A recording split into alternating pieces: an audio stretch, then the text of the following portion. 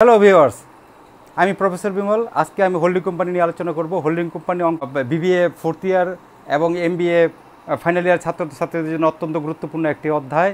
Holding company হচ্ছে এমন একটি কোম্পানি যে কোম্পানি অন্য আর একটি কোম্পানির 50%-এর অধিক শেয়ার হোল্ড করে। অন্য একটি কোম্পানির 50% শেয়ার যদি কিনে নেয় কোনো কোম্পানি, তবে যেই কোম্পানি কিনবে তাকে বলা হবে হোল্ডিং কোম্পানি, এবং যেই কোম্পানির শেয়ার কেনা হবে সেই কোম্পানিকে বলা হবে সাবসিডিয়ারি কোম্পানি।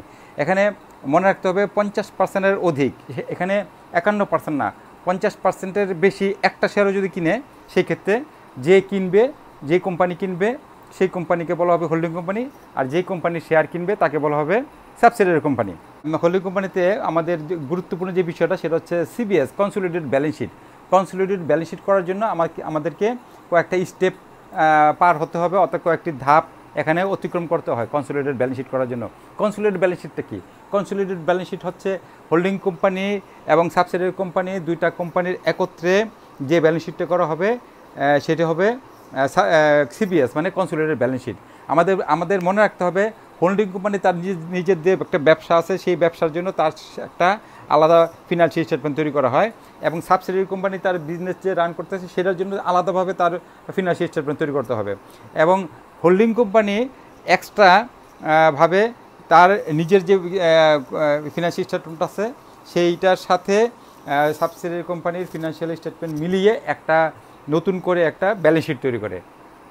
সেই ব্যালেন্স শিটটাকে বলা হয় সিবিএস, মানে কনসোলিডেটেড ব্যালেন্স শিট, সমন্বিত উদ্বৃত্তপত্র। এখন এই সমন্বিত উদ্বৃত্তপত্র করার জন্য আমাদেরকে কতগুলি স্টেপ পার হতে হয়। সেই স্টেপগুলি হচ্ছে, প্রথম স্টেপ হচ্ছে আমাদের দেখতে হবে যে যখন শেয়ারগুলি কিনেছে তার পূর্বের প্রফিট কত ছিল আর কেনার পরের প্রফিট কত। পূর্বের প্রফিটগুলি হবে আমাদের ক্যাপিটাল প্রফিট বা প্রি অ্যাকুইজিশন প্রফিট, আর শেয়ারগুলি কেনার পরের যে প্রফিটটা তাকে বলা হবে পোস্ট অ্যাকুইজিশন প্রফিট বা রেভিনিউ প্রফিট। এখন এই জিনিস এখানে একটা সমস্যা দেখা দেয় প্রায়, যদি এরকম হয় 2018, 2019, এখন যদি সমস্যা এরকম থাকে 2018-এ শেয়ারগুলি হোল্ড করছে হোল্ডিং কোম্পানি, এখানে 2018-এর জানুয়ারি 1 প্রফিট ছিল 1 লাখ টাকা, এবং 2019-এ প্রফিট ধারাইছে এখানে 3 লাখ টাকা। ঠিক আছে, এখন যখন শেয়ারগুলি কিনেছিল, যখন শেয়ারগুলি অ্যাকোয়ার করেছে হোল্ডিং কোম্পানি, তখন ওই কোম্পানির যদি পিএল অ্যাকাউন্টের ব্যালেন্স থাকে 1 লক্ষ টাকা, সেটা হবে প্রি অ্যাকুইজিশন প্রফিট। আর 2018-এর পরে যে নতুন যে প্রফিট তারা আর্ন করেছে সাবসিডিয়ারি কোম্পানি, সেটা কত? 3 লাখ থেকে 1 লাখ টাকা বিয়োগ করলে হয় 2 লক্ষ টাকা। এই 2 লক্ষ টাকা হবে পোস্ট অ্যাকুইজিশন প্রফিট। জিনিসটা পুরো ক্লিয়ার? অর্থাৎ যেদিন শেয়ারগুলি কিনবে হোল্ডিং কোম্পানি তার পরের দিনের যে প্রফিটগুলা সেগুলো হবে পোস্ট অ্যাকুইজিশন বা রেভিনিউ প্রফিট, এবং যেদিন কিনবে তার ওই পর্যন্ত যে প্রফিটটা থাকবে একটা কোম্পানি সেগুলি হবে প্রি অ্যাকুইজিশন প্রফিট বা ক্যাপিটাল প্রফিট। এখানে একটা সমস্যা দেখা দেয়। আমাদের ধরে নিলাম জানুয়ারি মাসের 1 তারিখে 2018 আমাদের ছিল 1 লাখ টাকা প্রফিট, কিন্তু শেয়ারগুলি হোল্ড করেছে জুলাইয়ের 1 তারিখ। যদি এরকম হয় জুলাই মাসের 1 তারিখে শেয়ার হোল্ড করেছে, তো 1 লাখ টাকা হবে pre acquisition profit, pre acquisition profit. এবং কারেন্ট ইয়ারের প্রফিট কত হয়েছে? কারেন্ট ইয়ারের প্রফিট হয়েছে 2 লক্ষ টাকা। এই টোটাল প্রফিট 3 লাখ টাকা, 3 লাখ থেকে 1 লাখ টাকা বাদ দিলে হয় 2 লাখ টাকা। এই 2 লাখ টাকা হলো কারেন্ট ইয়ারের প্রফিট। কারেন্ট ইয়ারের প্রফিট 2 লক্ষ টাকা, কিন্তু আপ টু অ্যাকুইজিশন, এটার আমরা যদি গড় নিয়মে কত ধরবো? গড় নিয়মে 1 লাখ ধরবো আপ টু অ্যাকুইজিশন। অর্থাৎ এই 1 লাখের সাথে আরও 1 লাখ টাকা যোগ হয়ে যাবে। প্রি অ্যাকুইজিশন প্রফিট হবে এখানে 2 লক্ষ টাকা, এবং পোস্ট অ্যাকুইজিশন প্রফিট হবে 1 লক্ষ টাকা, বাকি 1 লক্ষ টাকা। জিনিসটা ক্লিয়ার? অর্থাৎ যদি জানুয়ারি 2018 জানুয়ারি 1-এ না কিনে, যদি জুলাইয়ের 1-এ কিনে শেয়ারগুলা, তবে জানুয়ারি পর্যন্ত যেটা আছে প্রফিট সেটা তো প্রি অ্যাকুইজিশন হবেই, প্লাস কারেন্ট ইয়ারের যে 2 লক্ষ টাকা প্রফিট হলো, 3 লাখ টাকা 1 লাখ টাকা বিয়োগ করলে যে 2 লক্ষ টাকা প্রফিট হলো, গড়ে তার অর্ধেকটা প্রি অ্যাকুইজিশন হয়ে যাবে, যেহেতু সে জুলাই মাসের 1 তারিখে শেয়ারগুলি কিনলো বা অ্যাকোয়ার করলো, ঠিক আছে। অর্থাৎ জুলাই মাসে 1 তারিখে না কিনে সে এপ্রিল মাসে 1 তারিখেও কিনতে পারে, সে এপ্রিল মাসের 1 তারিখেও কিনতে পারে। যদি এপ্রিল মাসের 1 তারিখে কিনে তবে এখানে হবে 3 মাস, জানুয়ারি ফেব্রুয়ারি মার্চ। তো 2 লাখ টাকা এখানে যে 2 লাখ টাকা আছে তার 4 ভাগের 1 ভাগ, 4 ভাগের 1 ভাগ কত? 50,000 টাকা। এই 50,000 টাকা হবে প্রি অ্যাকুইজিশন প্রফিট। এই 1 লাখ টাকা তো হবেই, প্লাস এপ্রিল পর্যন্ত হয় 50,000 টাকা। ওই 50,000 টাকা আর 1 লাখ টাকা টোটাল হলো 1.5 লাখ টাকা প্রি অ্যাকুইজিশন প্রফিট। আর বাকি যে 2 লাখ থেকে 50,000 টাকা বাদ দিলে বাকি যে 1,50,000 থাকে সেটা হবে পোস্ট অ্যাকুইজিশন প্রফিট। যদি যদি এরকম বলা থাকে যে জুলাই 1 তারিখে শেয়ারগুলি অ্যাকোয়ার করছে হোল্ডিং কোম্পানি এবং ওই তারিখে প্রফিট 1 লাখ টাকা এবং বছরের শেষে প্রফিট 2,50,000 টাকা। এখানে এখানে কিন্তু প্রি অ্যাকুইজিশন প্রফিট 1 লাখ টাকা, অর্থাৎ যেদিন কিনেছে শেয়ারগুলা, যেদিন অ্যাকোয়ার করেছে ওই দিন পর্যন্ত প্রফিট দেওয়া আছে 1 লাখ টাকা, অর্থাৎ বিফোর অ্যাকুইজিশন প্রফিট দেওয়া আছে 1 লাখ টাকা, ঠিক আছে। সেই ক্ষেত্রে আমার এই 1 লাখ টাকা হবে প্রি অ্যাকুইজিশন প্রফিট। যদি এরকম হয় এখানে 1 লাখ টাকা, এখানে টোটাল 2.5 লক্ষ টাকা অ্যাকুইজিশন, এখানে অ্যাকুইজিশন, এখানে অ্যাকুইজিশন, এটা হচ্ছে জুলাই 1। তার মানে এখানে 1 লাখ টাকা আর কারেন্ট ইয়ারের প্রফিট হলো এখানে 1,50,000 টাকা। তো বিফোর অ্যাকুইজিশন প্রফিট কত হয়? এই 1,50,000-এর অর্ধেক 75,000 টাকা। তাহলে 75,000 প্লাস 1 লাখ, এটা হবে প্রি অ্যাকুইজিশন প্রফিট। বাকি 75,000 হবে এখানে পোস্ট অ্যাকুইজিশন প্রফিট, ঠিক আছে। তার মানে আমরা প্রি অ্যাকুইজিশন প্রফিট বা ক্যাপিটাল প্রফিট এই সম্পর্কে একটা ধারণা পেলাম এবং পোস্ট অ্যাকুইজিশন প্রফিট এবং বা রেভিনিউ প্রফিট সম্পর্কে আমরা ধারণা পেলাম। এখন আমরা আলোচনা করব কস্ট অফ কন্ট্রোল নিয়ে। Cost of control, holding company যখন এক সাবসিডিয়ারি কোম্পানির শেয়ারগুলি কিনে নেয় তখন এর বিনিময়ে সে শেয়ার পায়, সেটা 50% অধিক শেয়ারের যে বুক ভ্যালু সেটা সে পেলো, প্লাস ওই কোম্পানির যে প্রি অ্যাকুইজিশন প্রফিট, অর্থাৎ ওই যেদিন শেয়ারগুলি অ্যাকোয়ার করলো তার আগে যে যদি কোনো প্রফিট থেকে থাকে সেগুলি সে পেলো। অর্থাৎ এই দুইটা তার পাওয়ার মধ্যে পড়লো। অর্থাৎ বুক ভ্যালু অফ শেয়ার, যে কটা শেয়ার কিনলো, কত দামে কিনছে সেটা আমাদের বিবেচ্য বিষয় না, কত টাকার শেয়ার কিনছে সেটা বিবেচ্য বিষয়। অর্থাৎ বুক ভ্যালু যদি 100 টাকা হয় বা 10 টাকা হয়, সে কত হাজার শেয়ার কিনলো, অবশ্যই 50%-এর অধিক, সেটার বুক ভ্যালু কত, সেটা হবে আমাদের বুক ভ্যালু অফ শেয়ার। এগুলি সে হোল্ডিং কোম্পানি এগুলি সে পেলো। আর কি পেলো? যদি প্রি অ্যাকুইজিশন প্রফিট থেকে থাকে, অর্থাৎ ক্যাপিটাল প্রফিট যদি থেকে থাকে, ক্যাপিটাল প্রফিট যদি থেকে থাকে, এবং যদি এমন হয় যে প্রিভিয়াস ইয়ারে যদি ডিভিডেন্ড যদি পেয়ে থাকে, এমনও হতে পারে যে প্রিভিয়াস ইয়ারে ডিভিডেন্ড পেলো, সেক্ষেত্রে ডিভিডেন্ডও আসবে, এখানে ডিভিডেন্ড আসবে। এই তিনটা যোগ হবে, ঠিক আছে। এই তিনটা যোগ করার পরে এই শেয়ারগুলি কেনার জন্য তাকে কি পে করতে হলো, ওটাকে বলা হয় কস্ট অফ শেয়ার অথবা ইনভেস্টমেন্ট। কস্ট অফ শেয়ার বা ইনভেস্টমেন্ট, এইগুলি বাদ দিতে হবে। এখন যদি এখানে একটু খেয়াল রাখতে হবে যে ক্যাপিটাল প্রফিট না হইয়া যদি প্রি অ্যাকুইজিশন যদি লস থাকে, সেক্ষেত্রে লসটা এই যুগের ভিতরে আসবে, কিন্তু এটা মাইনাস হয়ে যাবে, কিন্তু এটা পাওয়ার মধ্যেই। আমার কথা হচ্ছে এখানে যেসব জিনিসগুলি পাবে সেটা লস লাভ যাই হোক, reserve book value of share যাই হোক, ওগুলো সব পাওয়ার মধ্যে। যদি লস হয় সেক্ষেত্রে এটা মাইনাসের মধ্যে মাইনাস হবে, কিন্তু এগুলি সব পাওয়ার মধ্যে। আর এর বিনিময়ে সে কী পে করলো? কস্ট অফ শেয়ার যেটা পে করলো, অর্থাৎ ইনভেস্টমেন্ট, সেটা আমরা বিয়োগ করব। এখন যদি দেখা যায় যে আমার এইগুলি সে পেলো, হোল্ডিং কোম্পানি পেলো, এগুলি যদি বড় হয় এই কস্ট অফ শেয়ার থেকে, তবে সেটাকে বলা হবে ক্যাপিটাল রিজার্ভ। আর যদি এইগুলি যদি ছোট হয়, কস্ট অফ শেয়ার যদি বড় হয়, তবে সেই ক্ষেত্রে নেগেটিভ ফিগার বেরোবে। নেগেটিভ ফিগার বেরোলে বুঝতে হবে এটা গুডউইল। সেক্ষেত্রে কী হবে? গুডউইল। যদি এটা নেগেটিভ ফিগার বেরোয়। আর যদি পজিটিভ ফিগার বেরোয় তখন সেটা হবে ক্যাপিটাল রিজার্ভ। পজিটিভ ফিগার মানে কি, সে যা পেয়েছে শেয়ারগুলি কিনে ওইটার তুলনায় সে পে করেছে, কম পে করেছে, সুতরাং তার এটা হলো ক্যাপিটাল রিজার্ভ। আর যদি যা পেয়েছে তার থেকে যদি বেশি পে করে থাকে তবে সেটা গুডউইল হবে। ঠিক আছে, তার মানে পজিটিভ ফিগার বেরোলে ক্যাপিটাল রিজার্ভ আর নেগেটিভ ফিগার বেরোলে গুডউইল। তবে এখানে একটা জিনিস মনে রাখতে হবে, আমরা যদি লসও যদি আমরা যদি পেয়ে থাকি উত্তরাধিকার সূত্রে বা প্রিয়াকুয়েশন লসও যদি আমরা পেয়ে থাকি, সেটা কিন্তু এটা এখানে যোগের মধ্যে নিয়ে আসতে হবে। কিন্তু টাকাটা হবে বিয়োগ, কিন্তু এটা যোগের মধ্যে নিতে হবে, যোগের মধ্যে নিতে হবে। আর কি নিতে হবে, যদি রিজার্ভ থাকে রিজার্ভ যোগের মধ্যে নিতে হবে। ডিভিডেন্ড যদি পেয়ে থাকে, অ্যাকুইজিশন হওয়ার আগের পিরিয়ডের যদি ডিভিডেন্ড পেয়ে থাকে তবে সেটা যোগের মধ্যে নিতে হবে। অর্থাৎ এই তিনটা জিনিস যোগের মধ্যে নিতে হবে। এই তিনটা জিনিস লস হলে এখানে লসটা লিখে দিই, লসটা ব্রেকেটে হবে, লস এখানে ব্রেকেট দিয়ে লিখতে হবে, কিন্তু এগুলি পাওয়ার মধ্যে। আর দিলাম কি কস্ট অফ শেয়ার অর্থাৎ ইনভেস্টমেন্ট, এগুলি ব্যালেন্স শিটের অ্যাসেট সাইডে থাকবে, লেখা থাকবে কস্ট অফ শেয়ার অথবা ইনভেস্টমেন্ট নামে লেখা থাকবে। হোল্ডিং কোম্পানির ব্যালেন্স শিটে, হোল্ডিং কোম্পানির ব্যালেন্স শিটে ইনভেস্টমেন্ট নামে বা কস্ট অফ শেয়ার নামে লেখা থাকবে। এইটাই তার বিনিয়োগ। এই বিনিয়োগটা আমাদের কী করতে হবে, বিয়োগ করতে হবে। তিনটা থেকে বিয়োগ করলে যদি পজিটিভ ফিগার বেরোয় ক্যাপিটাল রিজার্ভ, নেগেটিভ ফিগার বেরোলে গুডউইল। তার মানে আমরা এখানে কস্ট অফ কন্ট্রোলটা বুঝলাম, তারপর প্রি অ্যাকুইজিশন প্রফিট বললাম, পোস্ট অ্যাকুইজিশন প্রফিট বললাম। এখন আসি আমরা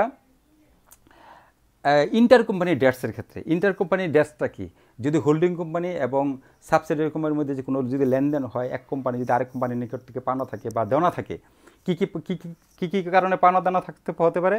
এমনও হতে পারে যে হোল্ডিং কোম্পানি সাবসিডিয়ারি কোম্পানির কাছে পণ্য বিক্রি করেছে বা সাবসিডিয়ারি কোম্পানি হোল্ডিং কোম্পানির কাছে পণ্য বিক্রি করেছে, এর জন্য দেনা পাওনা হতে পারে। অথবা হোল্ডিং কোম্পানি বা সাবসিডিয়ারি কোম্পানিতে কোনো লোন হয়েছে, হোল্ডিং কোম্পানি লোন করেছে বা লোন দিয়েছে সাবসিডিয়ারি কোম্পানিকে, এমন হতে পারে। অথবা হোল্ডিং কোম্পানির ঋণপত্র সাবসিডিয়ারি কোম্পানি কিনেছে বা সাবসিডিয়ারি কোম্পানির ঋণপত্র হোল্ডিং কোম্পানি কিনেছে। বা এমনও হতে পারে যে হোল্ডিং কোম্পানি বিল দিয়েছে সাবসিডিয়ারি কোম্পানিকে বা সাবসিডিয়ারি কোম্পানি হোল্ডিং কোম্পানিকে বিল দিয়েছে। এই ধরনের যদি ইন্টার কোম্পানি যদি ট্রানজ্যাকশন থাকে, এটাকে বলা হবে ইন্টার কোম্পানি ডেটস। আমাদের যখন সিবিএস করব, কনসোলিডেটেড ব্যালেন্স শিট করব, তখন এই সব জিনিসগুলা অ্যাসেট থেকে বাদ দিতে হবে এবং লাইবিলিটিস থেকে বাদ দিতে হবে। এগুলি পারস্পরিক দেনা পানা এগুলি বাদ দিতে হবে। আরেকটা জিনিস আছে আমরা সেটা হচ্ছে inter company transaction. Inter company transaction বলতে যেগুলি বললাম এগুলি যদি হয় তাদের মধ্যে, অর্থাৎ পণ্য কেনা বেচা, তারপরে বিলের আদান প্রদান, শেয়ার বা ঋণপত্র ক্রয় বিক্রয় অথবা লোন প্রদান বা লোন গ্রহণ, এগুলো যদি পারস্পরিক হয় তবে এগুলো হলো ইন্টার কোম্পানি ট্রানজ্যাকশন। ট্রানজ্যাকশনের ফলেই ইন্টার কোম্পানি ডেটসের উদ্ভব হয়। ইন্টার কোম্পানি ডেটস ও অ্যাসেট থেকেও বাদ যাবে, লাইবিলিটি থেকেও বাদ যাবে। এখন আমরা আরেকটা জিনিস করবো, আনরিয়ালাইজ প্রফিট। আনরিয়ালাইজ প্রফিটটা কি? আনরিয়ালাইজ প্রফিটটা হচ্ছে যখন হোল্ডিং কোম্পানি সাবসিডিয়ারি কোম্পানির কাছে মাল বিক্রি, সাবসিডিয়ারি কোম্পানি যদি হোল্ডিং কোম্পানিতে মাল বিক্রি করে, যদি পণ্যটা লাভে বিক্রি করে, এক নম্বর কন্ডিশন পণ্যটা লাভে বিক্রি করতে হবে। হ্যাঁ, যদি লাভ ছাড়া বিক্রি করে তবে আনরিয়ালাইজ প্রফিট হবে না। এবং আনরিয়ালাইজ প্রফিট হওয়ার জন্য আরেকটা শর্ত লাগবে, সেটা হচ্ছে যেই বিক্রি করুক, যার কাছেই বিক্রি করুক, পণ্যটা স্টকে থাকতে হবে, কিছু পরিমাণ হলেও থাকতে হবে। অর্থাৎ পুরাটা যদি বিক্রি করে ফেলে হোল্ডিং কোম্পানি বা সাবসিডিয়ারি কোম্পানি, যার কাছে মালটা বিক্রি করবে, যেই বিক্রি করবে, যার কাছে স্টকে থাকবে, হ্যাঁ, তবেই আনরিয়ালাইজ প্রফিট হবে। আর যদি যার কাছে যেই বিক্রি করে থাকুক, যেই পণ্যটা যদি সেই যদি আবার অন্যের কাছে বিক্রি করে ফেলতে পারে, বাইরের লোকের কাছে বিক্রি করে ফেলতে পারে, তবে কিন্তু সেখানে আনরিয়ালাইজ প্রফিট হবে না। অর্থাৎ আনরিয়ালাইজ প্রফিটটা কি, যখন সাবসিডিয়ারি কোম্পানি হোল্ডিং কোম্পানির কাছে বিক্রি করবে কোনো পণ্য লাভে, বা সাবসিডিয়ারি কোম্পানি যদি হোল্ডিং কোম্পানির কাছে কোনো পণ্য লাভে বিক্রি করে এবং এই পণ্যটা যদি স্টকে থেকে থাকে, তবে আনরিয়ালাইজ প্রফিটের উদ্ভব হয়। এবং আনরিয়ালাইজ প্রফিট কোনটা, অর্থাৎ যেই পরিমাণ লাভ করেছে, যেই স্টকে যে পণ্যটা আছে সেখানে যে পরিমাণ লাভ যে বিক্রি করেছে সেই লাভ করেছে, সেই লাভটাকে বলে আনরিয়ালাইজ প্রফিট। ঠিক আছে, আমি একটু জিনিসটা দেখাই এইভাবে। এই হচ্ছে হোল্ডিং কোম্পানি, এই হলো subsidiary company. Holding company subsidiary কোম্পানির কাছে 5,000 টাকার পণ্য বিক্রি করছে, 25% লাভে, 25% লাভে বিক্রি করেছে। এখন 25% লাভে যদি বিক্রি করে থাকে, এখন মনে করি এই 5,000 টাকার মধ্যে 2,000 টাকার পণ্য রয়ে গেছে, বিক্রি করতে পারে নাই, সাবসিডারি কোম্পানি অন্যের কাছে বিক্রি করতে পারে নাই। এখন এই যে 2000 টাকার পণ্য রয়ে গেল, এটার মধ্যে হোল্ডিং কোম্পানি যে পরিমাণ লাভ করেছে 25%, যদি অন কস্ট বলে তখন 25/125 কত হলো 400 টাকা। 400 টাকা, এই 400 টাকা হচ্ছে আনরিয়ালাইজড প্রফিট। যদি অন সেল মানে সেলের উপর 25% লাভ করে থাকে, অন সেলের উপর লাভ করে থাকলে ডাইরেক্ট 25% হবে, সেই ক্ষেত্রে কত হবে 500 টাকা। অন সেল বললে direct percentage, R on cost বললে 25% বললে 25/125, যদি 20% বলে 20/120, 10% বললে 10/110, সেটা কি অন কস্ট বললে। তার মানে আমরা কি বুঝলাম, বিক্রি করে সেই পণ্যটা যদি স্টকে থেকে থাকে এবং সেই পণ্যটার মধ্যে যদি লাভ থাকে, যে বিক্রি করছে তার লাভ যদি থাকে, তবে অবশ্যই আনরিয়ালাইজড প্রফিট হবে। এবং আনরিয়ালাইজড প্রফিটটা আমরা কী করবো, আনরিয়ালাইজড প্রফিটটা হোল্ডিং কোম্পানির প্রফিট থেকে বাদ যাবে। ঠিক আছে, আমরা যখন অঙ্ক করব তখন আমরা দেখব কোন জায়গাতে কোনগুলি অ্যাডজাস্টমেন্ট হয়, এগুলো আমরা দেখব। আমরা মোটামুটি এখন আমরা শুধু স্টেপগুলি মানে কি পয়েন্টসগুলো আলোচনা করতেছি। আরেকটা হচ্ছে মাইনরিটি ইন্টারেস্ট। মাইনরিটি ইন্টারেস্টটা কি? মাইনরিটি ইন্টারেস্টটা হচ্ছে যদি হোল্ডিং কোম্পানি যে শেয়ারগুলি কিনবে, বাকি যে শেয়ারগুলি থাকবে ওই শেয়ারগুলি মাইনরিটি শেয়ার হোল্ডারদের শেয়ার, ওই শেয়ারগুলা যদি 70% বা 80% শেয়ার কিনে নেয় হোল্ডিং কোম্পানি, বাকি যে 20% শেয়ার থাকবে তাদের মালিকদের বলা হবে মাইনরিটি শেয়ার হোল্ডার। এবং তাদের যে স্বার্থ এই কোম্পানিতে, তাদের যে পাওনাটা, সেটাকে বলা হবে মাইনরিটি ইন্টারেস্ট। এই পাওনার মধ্যে কি থাকবে? এই পাওনার মধ্যে থাকবে এই যে বুক ভ্যালু অফ শেয়ার, অর্থাৎ যত পার্সেন্ট শেয়ার হোল্ডিং কোম্পানি কিনে নেবে, বাদ বাকি যেটা থাকবে ওইটার যে বুক ভ্যালু, ওইটা মাইনরিটি ইন্টারেস্টে যাবে। এবং প্রি অ্যাকুইজিশন যে প্রফিট থাকবে, প্রি অ্যাকুইজিশন প্রফিটটা মাইনরিটি ইন্টারেস্টে যাবে। এবং পোস্ট অ্যাকুইজিশন প্রফিট অর্থাৎ রেভিনিউ প্রফিটটা, সেটাও মাইনরিটি ইন্টারেস্টে যাবে।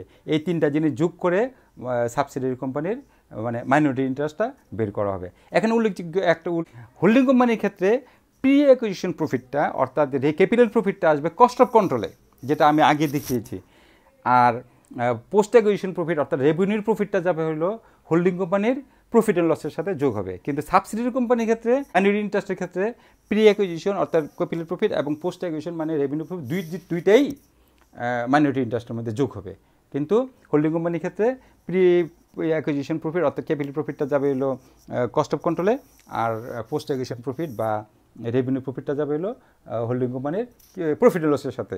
ঠিক আছে, এইটা হচ্ছে আমাদের আরেকটা পয়েন্ট, সেটা হচ্ছে মাইনরিটি ইন্টারেস্ট। এবার আমরা যাব, যদি কোনো কোম্পানি যদি হোল্ডিং কোম্পানি সাবসিডিয়ারি কোম্পানি বা সাবসিডিয়ারি কোম্পানি যদি হোল্ডিং কোম্পানির মধ্যে যদি কোনো বিল আদান প্রদান করে থাকে, প্রদেয় বিল, যদি সাবসিডিয়ারি কোম্পানির বা হোল্ডিং কোম্পানির প্রদেয় বিলের ভিতরে যদি কোনো বিল থাকে, এটা যাকেই দিবে সেই যদি বিলগুলি ডিসকাউন্ট না করে, তবে এগুলি পারস্পরিক লেনদেনের হিসাবে সেট আপ করা হবে। অর্থাৎ বিলস পেয়েবল থেকে বা নোটস পেয়েবল থেকেও বাদ যাবে, নোটস রিসিভেবল থেকেও বাদ যাবে।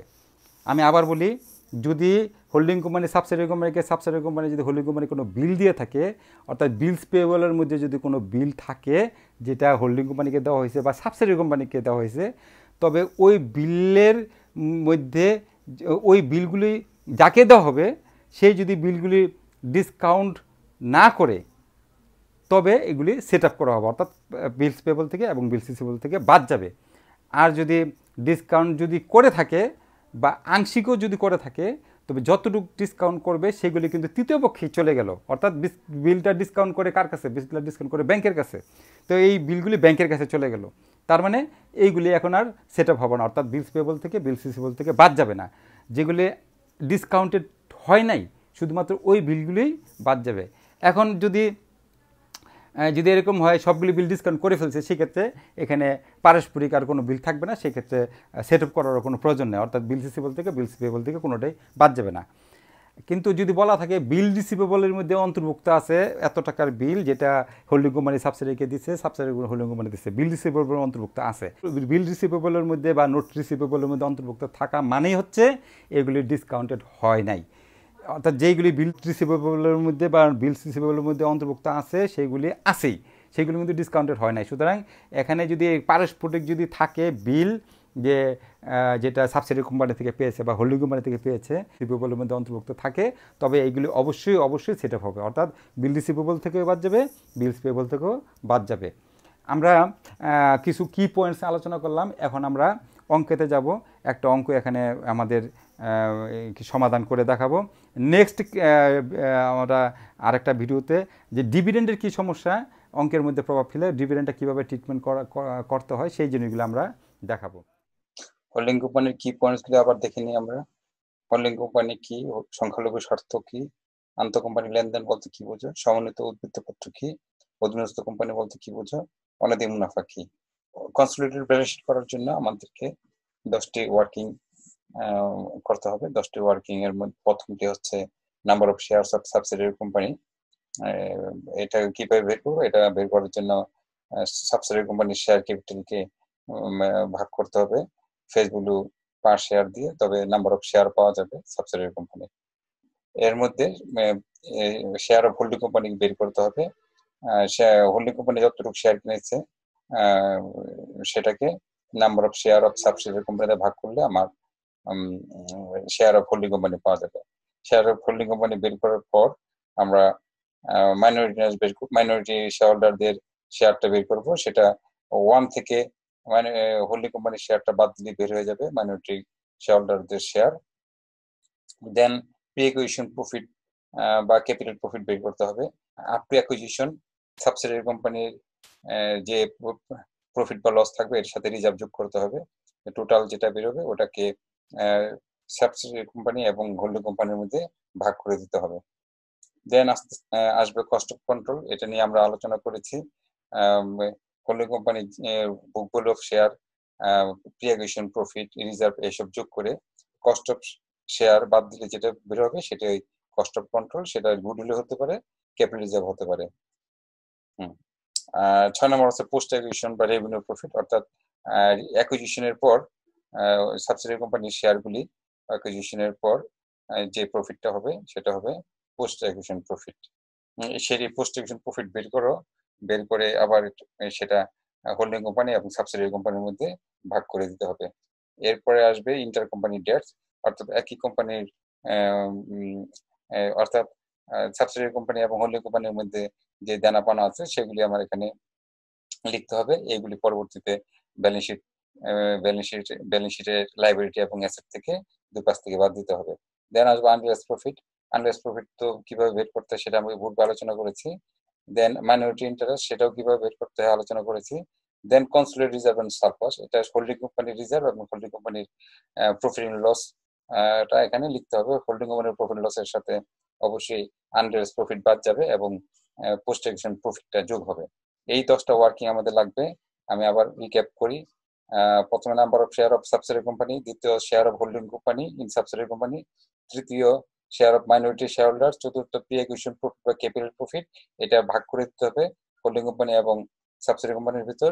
দেন কস্ট অফ কন্ট্রোল, তারপর পোস্ট অ্যাকুইজিশন প্রফিট, তারপর ইন্টার কোম্পানি ডেটস, দেন আনরিয়ালাইজড প্রফিট, দেন মাইনরিটি ইন্টারেস্ট, সবশেষে কনসোলিডেটেড রিজার্ভ এন্ড সারপ্লাস, অবশ্যই হোল্ডিং কোম্পানি। আর এই 10টা ওয়ার্কিং করা হলে পরে আমরা সিবিএস করতে পারবো। সিবিএস করার জন্য আমাকে যেটা করতে হবে, হোল্ডিং কোম্পানি এবং সাবসিডিয়ারি কোম্পানি যে অ্যাসেট গুলি আছে এই অ্যাসেট গুলি টোটাল করে একসাথে লিখতে হবে। এর মধ্যে যেগুলি ইন্টার কোম্পানি ডেটস আছে সেগুলি অ্যাসেট থেকে বাদ দিতে হবে। লাইবিলিটি পাশে হোল্ডিং কোম্পানির যা আছে সবই আসবে। সাবসিডিয়ারি কোম্পানির যে ক্যাপিটালটা সেটা তো মাইনরিটি ইন্টারেস্ট এবং হোল্ডিং কোম্পানির মধ্যে ভাগ হয়ে গেছে, এটা আর আসবে না। এবং যেগুলি অন্যান্য দায় আছে এই দায়গুলির মধ্যে যেগুলি ইন্টার কোম্পানি সেগুলি বাদ দিয়ে অন্য সবগুলি লিখতে হবে। অর্থাৎ অ্যাসেট এবং লাইবিলিটি সাইড থেকে সবগুলি আইটেমে আসবে, শুধুমাত্র সাবসিডিয়ারি কোম্পানির শেয়ার ক্যাপিটাল বা প্রফিট এই অংশগুলি বাদ যাবে। যেগুলি ইতিমধ্যে ভাগ হয়ে গেছে সেগুলি আর এখানে আসবে না। অন্যান্য যত অ্যাসেট এবং লাইবিলিটি আছে সবগুলি আসবে এবং ওখান থেকে ইন্টার কোম্পানির ডেটস যেগুলি আছে সেগুলি বাদ যাবে। হোল্ডিং কোম্পানির প্রফিট এন্ড লস এটা এই যেটা দেওয়া থাকবে সেটার পরিবর্তে নতুন যে প্রফিট এন্ড লস আমাদের 10 নম্বর ওয়ার্কিং এ যেটা আসবে সেটা দিতে হবে। আর হোল্ডিং কোম্পানির ক্যাপিটালটা আসবে হোল্ডিং কোম্পানির রিজার্ভ যেটা আছে সেটাও আসবে, কিন্তু অন্যান্য যা কিছু আসবে সেগুলি সব দুই হোল্ডিং কোম্পানি এবং সাবসিডিয়ারি কোম্পানিটা যোগ করে ইন্টার কোম্পানির ডেটস বাদ দিয়ে লিখতে হবে। অর্থাৎ সিবিএস করার নিয়ম হচ্ছে অ্যাসেট দিকে হোল্ডিং কোম্পানির অ্যাসেট এবং সাবসিডিয়ারি কোম্পানির অ্যাসেট একসাথে যোগ করে লিখতে হবে, শুধুমাত্র ইন্টার কোম্পানির ডেটস গুলি বাদ যাবে। লাইবিলিটি সাইডে একই অবস্থা, লাইবিলিটি সাইডের সাবসিডিয়ারি কোম্পানির ক্যাপিটাল বাদ যাবে, সাবসিডিয়ারি কোম্পানির রিজার্ভ বাদ যাবে, সাবসিডিয়ারি কোম্পানির প্রফিট এন্ড লস যদি থাকে সেটাও বাদ যাবে। আর অন্যান্য দায় যেগুলি থাকবে হোল্ডিং কোম্পানি সাবসিডিয়ারি কোম্পানি দুইটা একসাথে লিখতে হবে যোগ করে, কিন্তু এখান থেকে ইন্টার কোম্পানি ডেটস বাদ যাবে। কিন্তু এখানে হোল্ডিং কোম্পানির শেয়ার ক্যাপিটাল, হোল্ডিং কোম্পানির রিজার্ভ সারপ্লাস, হোল্ডিং কোম্পানির প্রফিট এন্ড লস অ্যাকাউন্ট এগুলি এগুলি সবগুলি আসবে। কিন্তু সাবসিডিয়ারি কোম্পানির প্রফিট, সাবসিডিয়ারি কোম্পানির লস বা সাবসিডিয়ারি কোম্পানির রিজার্ভ থাকবে ওগুলি আসবে না, কারণ এগুলি যেগুলি ইতিমধ্যে ভাগ হয়ে গেছে সেগুলি আর এখানে আসার কোনো সম্ভাবনা নাই। এই অঙ্কটাতে আমরা যদি দেখি, এখানে এইচ লিমিটেড সাবসিডিয়ারি কোম্পানির শেয়ারগুলি অ্যাকোয়ার করেছে 1 জুলাই, এবং ওই তারিখে লস ছিল, অ্যাকুমুলেটেড লস ছিল 1,60,000 টাকা। অর্থাৎ যেই তারিখে শেয়ারগুলি অ্যাকোয়ার করেছে হোল্ডিং কোম্পানি সেই তারিখেরই লস দেওয়া আছে 1,60,000 টাকা, এটি প্রি অ্যাকুইজিশন লস। এবং পরবর্তীতে দেখা যাচ্ছে এখানে লস 1 লাখ টাকায় দাঁড়িয়েছে, তার মানে এবছর লাভ হয়েছে 60,000 টাকা। এখানে সানডিকেটস অফ এস লিমিটেড ইনক্লুড 25,000, এটা যেহেতু সানডিকেটস এর মধ্যে ইনক্লুড আছে তা বুঝতে হবে এটা একটা ইন্টার কোম্পানি ডেটস, এবং এটা ডেটস থেকে বাদ যাবে, ক্রেডিটস থেকেও বাদ যাবে।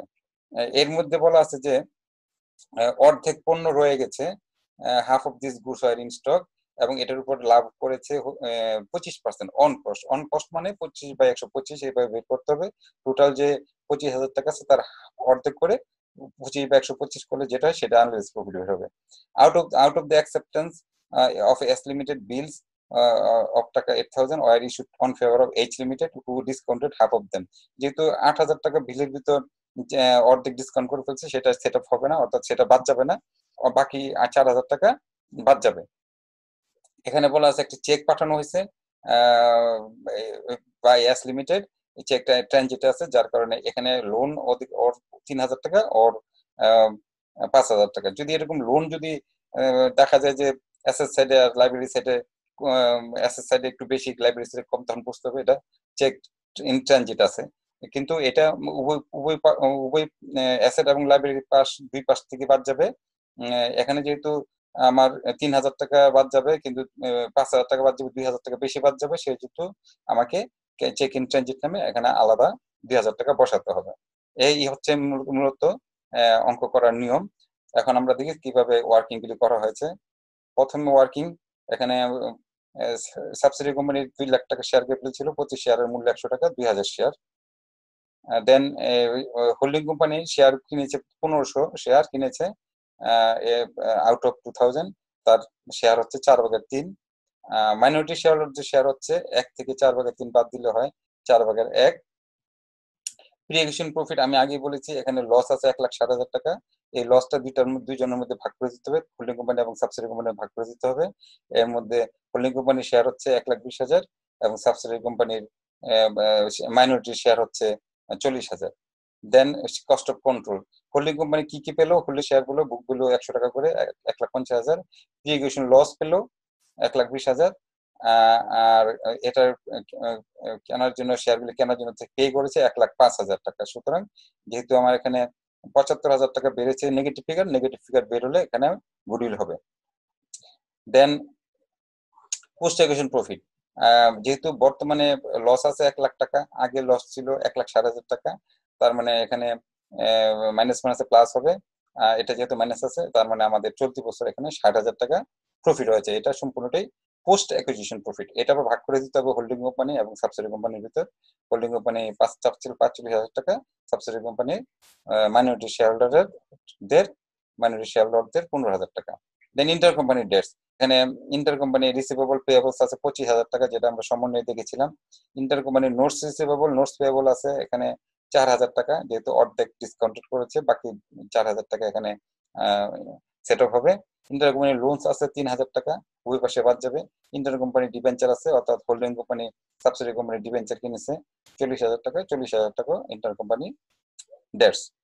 দেন আনরিয়ালাইজ প্রফিট 2,02,500 টাকা, আনরিয়ালাইজ প্রফিট 12,000 টাকার অর্ধেক, 25,000 টাকার অর্ধেক 12,500, তার 25 বা 125 হবে 2,500 টাকা, এটা হচ্ছে unrealise profit. Then minority interest book value of share, যেহেতু 1500 শেয়ার কিনেছে, হোল্ডিং কোম্পানি বাকি ছিল 500, এটা বুক ভ্যালু 100 টাকা করে 50,000 টাকা। প্রি এগ্রিগেশন লস ছিল 40,000 টাকা এবং পোস্ট এগ্রিগেশন প্রফিট ছিল 15,000 টাকা। এখানে মাইনরিটি ইন্টারেস্ট হচ্ছে 25,000 টাকা। দেন consolidated reserve and surplus, reserve আছে হোল্ডিং কোম্পানির 2 লাখ টাকা, আর হোল্ডিং কোম্পানির প্রফিট এন্ড লস অ্যাকাউন্টে ব্যালেন্স ছিল 1 লাখ টাকা। এটার সাথে পোস্ট এগ্রিগেশন প্রফিটটা যোগ হবে, আনরিয়ালাইজ প্রফিটটা বিয়োগ হবে। এই হচ্ছে হোল্ডিং কোম্পানির প্রফিট এন্ড লস অ্যাকাউন্টের ব্যালেন্স। এখন আমরা ব্যালেন্স শিটটা কিভাবে করব? ব্যালেন্স শিট এখানে ফিক্সড অ্যাসেট গুডউইল যেটা বের হয়েছে সেটা এখানে দিতে হবে, প্ল্যান্ট এন্ড মেশিনারি যোগ করে দিতে হবে। এগুলো ডিবেঞ্চার যেহেতু 40,000 ছিল, এটা সেট অফ হয়ে যাবে যেহেতু পারস্পরিক, এখানে কিছু থাকবে না। স্টক দুই holding company subsidiary company 1 lakh টাকা, দুইটা মিলে এখান থেকে আনরিয়ালাইজ প্রফিট বাদ যাবে। লোনস ছিল 5,000 টাকা, এখান থেকে 5,000 টাকা বাদ যাবে, যেহেতু 2,000 টাকা বেশি বাদ দিচ্ছি, এখানে ছিল 3,000 টাকা, সেই কারণে ওই 2,000 টাকা ট্রানজিট নামে বসবে। এখানে 5,000 টাকা বাদ যাবে, কিন্তু ট্রানজিট নামে 2,000 টাকা বসবে আলাদা।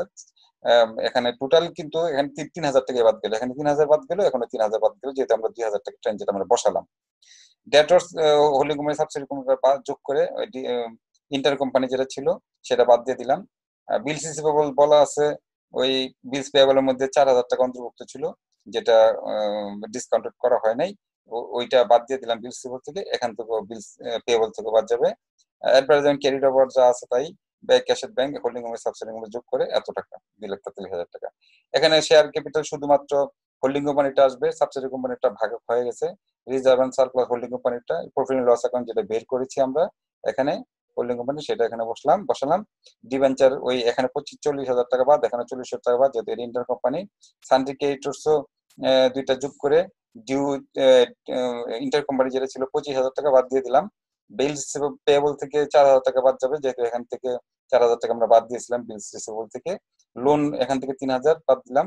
মাইনরিটি ইন্টারেস্ট এখানে বসালাম, যেখানে 25,000 টাকা বের করা হয়েছিল, মাইনরিটি এখানে বসানো হলো। এইভাবে আমাদের ব্যালেন্স শিটটা করতে হবে, হোল্ডিং কোম্পানির ব্যালেন্স শিট করতে হবে, অর্থাৎ সিবিএসটা করতে হবে। মোটামুটি এ হচ্ছে একটা সিবিএস করার নিয়ম, অর্থাৎ প্রথমে 10টা ওয়ার্কিং করে নিতে হবে, 10টা ওয়ার্কিং করে তারপরে হোল্ডিং কোম্পানি এবং সাবসিডিয়ারি কোম্পানির অ্যাসেট লায়াবিলিটি দুইটাই পাশে বসাতে হবে যোগ করে। শুধুমাত্র ইন্টার কোম্পানির ডেটস যেগুলি থাকবে, পারস্পরিক যেগুলি থাকবে, সেগুলি আমরা বাদ দিয়ে দিব। দেন আমরা আরেকটা প্রবলেম দেখি। এখানে একটা প্রবলেম আছে, এখানে বলা আছে H limited acquired the shares on July 1, 2013 and profit and loss account balance of S Limited show a debit balance of টাকা 1 লাখ on January 1।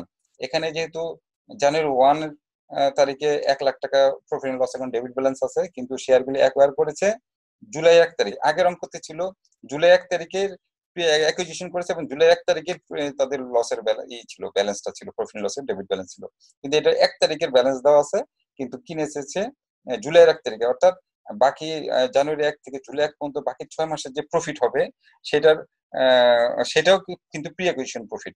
এদিকে কত হবে? এখানে প্রফিট লস আছে 80,000 টাকা, প্রফিট লস কমেছে, প্রফিট লসের ডেবিট ব্যালেন্স কমেছে, যার মানে আগে ছিল 1 লাখ টাকা, এই বছর আমাদের এই কোম্পানির লাভ হয়েছে 20,000 টাকা। 20,000 টাকা অর্ধেকটা হবে প্রি অ্যাকুইজিশন, বাকিটা হবে পোস্ট অ্যাকুইজিশন। এখানে মোটামুটি এই সমস্যা এই জায়গাতেই, এই কারণে আমরা এই পুরো অঙ্কটা এখানে আমাদের বোঝানোর তেমন কোনো প্রয়োজন মনে করতেছি না।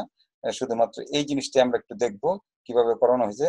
নাম্বার অফ শেয়ার 2 লাখকে 100 দিয়ে ভাগ করলে 2,000 শেয়ার হয়, এর মধ্যে হোল্ডিং কোম্পানি কিনেছে 1,500, তার মানে তার শেয়ার হচ্ছে 4/3 ভাগ, মাইনরিটি শেয়ার হোল্ডারদের অংশ 4/1 ভাগ।